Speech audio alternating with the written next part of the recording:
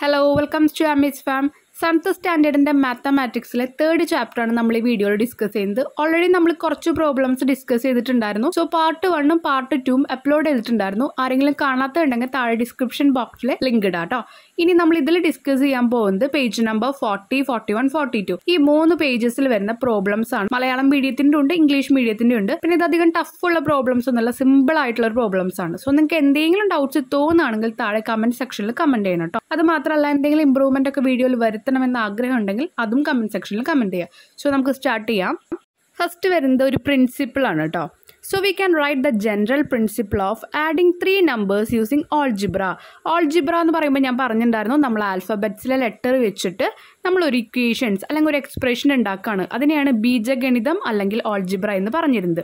അപ്പം 3 നമ്പേഴ്സ് കൂട്ടാനായിട്ട് തന്നു കഴിഞ്ഞാൽ എന്ത് വേണം, എങ്ങനെയാണ് അത് കൂട്ടുക?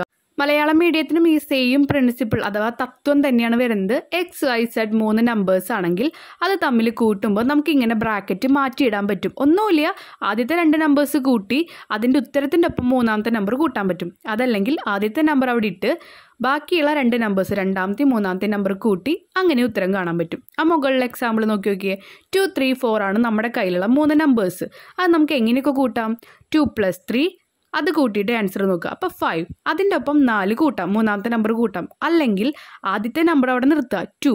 ഇനി ബാക്കി 2 നമ്പേഴ്സ് കൂട്ടുക, 3 + 4 കൂട്ടാം. അപ്പോൾ എത്ര കിട്ടുക? 7 കിട്ടും. ഇത് 2 കൂട്ടിയാലും എങ്ങനെ ബ്രാക്കറ്റ് അങ്ങോട്ടും ഇങ്ങോട്ടും ഇട്ടാലും ഒരേ നമ്പേഴ്സ് അല്ല വരിക, അത്രയേ ഉള്ളൂ.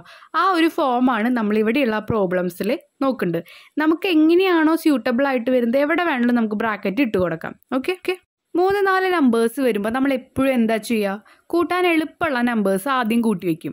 അപ്പോൾ നമ്മൾ ഇങ്ങനത്തെ കണക്കുകളൊക്കെ വരുമ്പോൾ ആദ്യം 100, 200 അല്ലെങ്കിൽ 10, 50 അങ്ങനെ ഏതെങ്കിലും 2 നമ്പേഴ്സ് കൂട്ടിയാൽ വരുന്നുണ്ടോ എന്ന് ആദ്യം നോക്കുക. ഓക്കെ.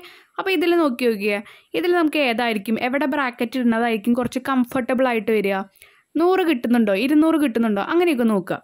125 + 75 ചെയ്താൽ നമുക്ക് 200 കിട്ടും. അപ്പോൾ നമ്മൾ എന്ത് വേണം? അവരെ രണ്ടാളും ബ്രാക്കറ്റിലാക്കുക. ഇത് ശരിക്കും സ്റ്റെപ്പ് ബൈ സ്റ്റെപ്പായി ചെയ്യാനല്ല അവർ പറയുന്നത്. നമുക്ക് ഇതുപോലെ സ്റ്റെപ്സ് ഒന്നും വരില്ല. നമ്മളോട് മനക്കണക്കായിട്ട് മനസ്സിൽ കാൽക്കുലേറ്റ് ചെയ്തിട്ട് എഴുതാനാണ് പറഞ്ഞിരിക്കുന്നത്. അപ്പം നിങ്ങൾക്ക് കുറച്ചും കൂടി ഈസി ആവാൻ വേണ്ടി എങ്ങനെയാണെന്ന് ഈ മനക്കണക്കായാലും എങ്ങനെ കിട്ടുകയെന്ന് മനസ്സിലാവാൻ വേണ്ടിയിട്ടാണ് ഞാൻ ഈ സ്റ്റെപ്പ് ബൈ സ്റ്റെപ്പായിട്ട് എഴുതിയിരിക്കുന്നത് കേട്ടോ. അപ്പം നിങ്ങൾ ഫസ്റ്റ് എന്ത് വേണം? 100, 200 ആക്കാൻ ശ്രമിക്കണം. നമുക്കിവിടെ 200 കിട്ടിയപ്പോൾ നമ്മൾ 200 അവിടെ വയ്ക്കുക. ഇനി ആ 200ൻ്റെ ഒപ്പം 49 ആഡ് ചെയ്ത് കഴിഞ്ഞാൽ 249 കിട്ടിയില്ലേ?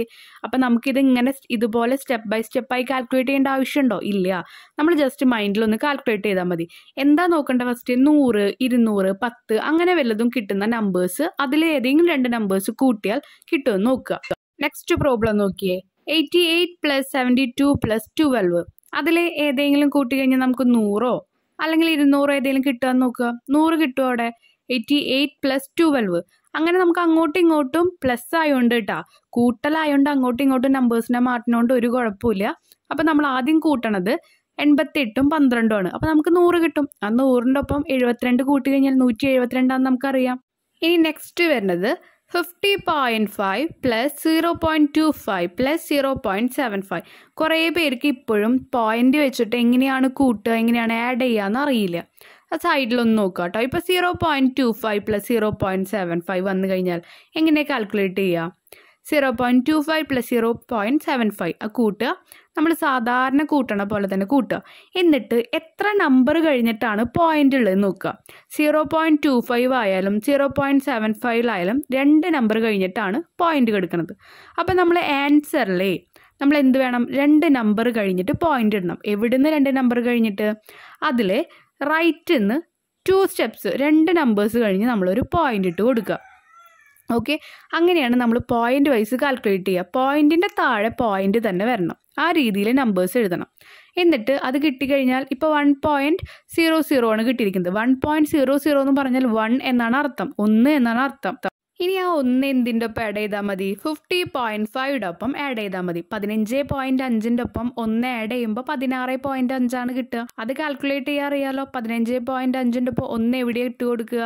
15.5ൻ്റെ 5ന് താഴെയായിട്ട് 1 ഇട്ട് കൊടുക്കുക. കാരണം 1 എന്ന് പറയുമ്പോൾ അവിടെ വേറെ പോയിന്റ്സ് ഒന്നും വരുന്നില്ല. പക്ഷെ നമുക്ക് പോയിന്റ്സ് ഇട്ട് തന്നെ നമ്മൾ കാൽക്കുലേറ്റ് ചെയ്യുമ്പോഴാണ് എളുപ്പം.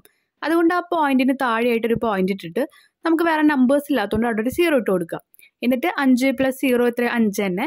പിന്നെ 5 + 1 6 1 16.5 ഇങ്ങനെയാണ് നമ്മൾ കാൽക്കുലേറ്റ് ചെയ്യുക. ഇനി നെക്സ്റ്റ് പ്രോബ്ലം 347 + 63 + 37 347 + 63 + 37. നമ്മൾ ഫസ്റ്റ് എന്താ നോക്കുന്നത്? 100, 200, 1000, 10 ഏതേലും കിട്ടുന്നുണ്ടോ എന്ന് നോക്കുക. കിട്ടും. 63 + 37 കൂട്ടി കഴിഞ്ഞാൽ നമുക്ക് 100 കിട്ടും. അപ്പം 100ൻ്റെ ഒപ്പം 347 കൂട്ടിയാൽ മതിയില്ലേ? ഇത് നമുക്ക് കാൽക്കുലേഷൻ ഒന്നും വേണ്ട, ജസ്റ്റ് മൈൻഡിൽ കാൽക്കുലേറ്റ് ചെയ്താൽ മതി. അപ്പം എന്ത് വരും? 447. നെക്സ്റ്റ് 1/4 + 1/3/4 + 2. ഇതിൽ 1/3/4 എന്നുള്ള നമ്പർ നോക്കാം. അത് കുറേ പേർക്ക് ഇതുപോലെ അറിയണ്ടാവില്ല എങ്ങനെയാണ് അത് മാറ്റുകയെന്ന്. 1/3/4 തന്നു കഴിഞ്ഞാൽ റൈറ്റ് സൈഡിൽ നോക്കുക. 1 × 4 ആദ്യം ചെയ്യണം. അതിൻ്റെ ഒപ്പം 3 കൂട്ടണം. അപ്പം നമുക്ക് 7 കിട്ടും. ആ 7/4 താഴെ ഏതാണോ കിടക്കുന്ന ഡിനോമിനേറ്റർ, ആ ഡിനോമിനേറ്റർ ഇട്ട് കൊടുക്കണം. താഴെയുള്ള നമ്പർ ഇട്ട് കൊടുക്കണം. അപ്പോൾ 7/4 7/4 കിട്ടും. ഇനി കൂട്ടാലോ. 1/4 + 7/4 + 2. 1/4 7/4 ആ രണ്ട് നമ്പേഴ്സിനെ നോക്കിയാൽ നമുക്ക് മനസ്സിലാവും താഴെ രണ്ടാളുടെയും 4ആണ് കിടക്കുന്നത്. അപ്പോൾ മുകളിലത്തെ നമ്പർ മാത്രം നമുക്ക് കൂട്ടിയാൽ മതി. അപ്പോൾ നമുക്ക് 8/4 + 2 കിട്ടും. 8/4 എന്ന് പറഞ്ഞാൽ എത്രയാ? 2 അല്ലേ? 4ൽ എത്ര വട്ടം 8 പോവുക? 2 വട്ടം പോവും. 4 × 2 4 × 2 8. അപ്പോൾ 2 + 2 = 4. അപ്പോൾ ഇങ്ങനെയുള്ള 1 3/4 അങ്ങനത്തെ നമ്പേഴ്സൊക്കെ വന്നു കഴിഞ്ഞാൽ എങ്ങനെയാണ് ചെയ്യാമെന്ന് അറിയണം. നെക്സ്റ്റ് നമ്പറാണ് 8.2 + 3.6 + 6.4. ഇതിൽ നോക്കിയേ 10 കിട്ടില്ലേ? 3.6ഉം 6.4ഉം കൂടി ആഡ് ചെയ്താൽ 10 കിട്ടും. നിങ്ങൾക്ക് തൊട്ടടുത്തൊന്ന് കാൽക്കുലേറ്റ് ചെയ്തിട്ട് നോക്കാം കേട്ടോ. പോയിന്റ് വാല്യൂ ആയതുകൊണ്ട് നിങ്ങൾക്കൊന്ന് കാൽക്കുലേറ്റ് ചെയ്ത് നോക്കാം. അല്ലെങ്കിലും കുഴപ്പമില്ല. 36 + 64 എന്ന് പറഞ്ഞാൽ നമുക്കറിയാം അത് 100ആണ് ഇല്ലേ? ആ 100ലെ ഇവിടെ ഈ രണ്ട് നമ്പറിൻ്റെ പ്രത്യേകത എന്താ? ഒരു നമ്പർ കഴിഞ്ഞിട്ടാണ് പോയിന്റ് കിടക്കുന്നത്. 100ലെ ഒരു 0 കഴിഞ്ഞിട്ട് പോയിന്റ് ഇടുക. അപ്പോൾ 10 കിട്ടിയില്ലേ? ഈസി അല്ലേ? അപ്പോൾ 10ൻ്റെ ഒപ്പം 8.2 കൂട്ടി എത്ര കിട്ടുക? 18.2. ഓക്കെ. 3.6ഉം 6.4ഉം കൂട്ടണത് ഞാൻ അവിടെ സൈഡിൽ കൊടുത്തിട്ടുണ്ട്. അതൊന്ന് നോക്കുക കേട്ടോ. 6 + 4 എത്ര? 10 ആണ്. 0 എഴുതി 1 മുകളിലേക്ക് കൂട്ടി. 6 + 3 എന്ന് പറയുന്നത് 9 ആണ്. 9ൻ്റെ ഒപ്പം 1 കൂട്ടിയപ്പോൾ 10. അപ്പോൾ അവിടെ 10 വന്നു. അപ്പോൾ നമുക്ക് 100 കിട്ടി. ആ 100ൽ നിങ്ങൾ പോയിന്റ് ഇട്ട് കൊടുക്കുക. നേരെ തന്നെ പോയിന്റ് ഇട്ട് കൊടുത്തോ. ഒരു നമ്പർ കഴിഞ്ഞിട്ടല്ല പോയിന്റ്, ഒരു 0 കഴിഞ്ഞിട്ട് പോയിന്റ് ഇട്ട് കൊടുക്കുക. ഇപ്പം നമ്മൾ എല്ലാ നമ്പേഴ്സും കൂട്ടണതാണ് കണ്ടത്. ഇനി നമുക്ക് എല്ലാ നമ്പേഴ്സും കുറയ്ക്കണത് കാണാം. അതുപോലെ തന്നെ കൂട്ടലും കുറയ്ക്കലും ഒരു കണക്കിൽ വരുന്നതും കാണാം. ഇപ്പം നമ്മളെല്ലാ അഡീഷനാണ് ചെയ്തത്. ഇനി സബ്ട്രാക്ഷനാണ് നമ്മൾ കാണാൻ പോകുന്നത്. അത് കൂടാതെ തന്നെ ഒരു പ്രിൻസിപ്പിൾ കൂടി കാണും, ഒരു തത്വം കൂടി കാണും. അഡീഷനും സബ്ട്രാക്ഷനും ഒരുമിച്ച് വരുന്ന ഒരു പ്രോബ്ലം, പ്ലസും മൈനസും ഒരുമിച്ച് വരുന്നത്. സോ നമുക്ക് നോക്കാം. അഡീഷനും സബ്ട്രാക്ഷനും കൂട്ടലും കുറയ്ക്കലും ഒരു കണക്കിൽ വരിക എന്ന് പറഞ്ഞു. അതെങ്ങനത്തെ സിറ്റുവേഷനിലായിരിക്കും വരിക? ഒരു എക്സാമ്പിൾ അവർ തന്നിട്ടുണ്ട്, നോക്കാം. Unni had 500 rupee with him and gave 100 rupee to Appu. Sometime later, Appu borrowed 50 rupees from him. Now, how much money does Unni have? അപ്പോൾ ഈ ഒരു കണക്ക് നമ്മൾ എങ്ങനെയാണ് ചെയ്യുക? മലയാളത്തിൽ വായിക്കാം. ഉണ്ണിയുടെ കയ്യിൽ 500 രൂപയുണ്ട്. അതിൽ 150 രൂപ അപ്പുവിന് കൊടുത്തു. അല്പം കഴിഞ്ഞ് 50 രൂപ അപ്പു കടം വാങ്ങി. ഇപ്പോൾ ഉണ്ണിയുടെ കയ്യിൽ എത്ര രൂപയുണ്ട്? അപ്പോൾ അപ്പുവിന് കൊടുക്കുന്നതിന് മുമ്പ് കയ്യിൽ എത്രയുണ്ടായിരുന്നു? 500 ഉണ്ടായിരുന്നു. അപ്പുവിന് കൊടുത്തപ്പോൾ 500 എത്ര പോയി? 150 പോയി. ഇപ്പം എത്ര ആൻസർ കിട്ടി? 350 കിട്ടി. ഇനി പിന്നീട് അബു മേടിച്ചപ്പോൾ എത്രയായി? 350 രൂപ കയ്യിലുണ്ടായെന്ന് അബു മേടിച്ചത് 50 രൂപ. അപ്പോൾ എത്രയായി? 300ആയി. നമ്മളിങ്ങനെ ഒരെണ്ണത്തിൽ നിന്ന് ആദ്യം വേറൊരു നമ്പർ കുറച്ച് വീണ്ടും അടുത്ത നമ്പർ കുറച്ച് ഇങ്ങനെ നിൽക്കുന്നതിന് പകരമായിട്ട് നമുക്കൊരു കാര്യം ചെയ്യാൻ പറ്റും. എന്താ?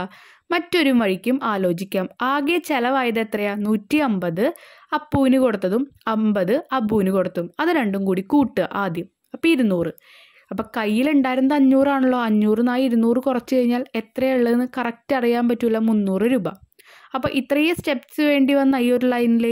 അപ്പോൾ ഇങ്ങനത്തെ കാര്യങ്ങൾ നോക്കാൻ വേണ്ടിയിട്ടുള്ള പൊതു തത്വമാണ് x - y - z = x - y + z. ഉണ്ണിയുടെ കയ്യിൽ എത്ര ക്യാഷ് ബാക്കിയുണ്ട് എന്നറിയാൻ വേണ്ടിയിട്ട് നമ്മൾ എന്ത് ചെയ്തു? അബുവിനും അതുപോലെ തന്നെ അപ്പുവിനും കൊടുത്ത ക്യാഷ് നമ്മൾ ചിലവാക്കിയ ക്യാഷ് കൂട്ടിയതിന് ശേഷം കുറച്ചു. അപ്പോൾ ഇതുപോലെ ഓരോന്ന് കുറയ്ക്കേണ്ട ആവശ്യമില്ല. എങ്ങനെ കണ്ടാൽ മതി? x - y + z.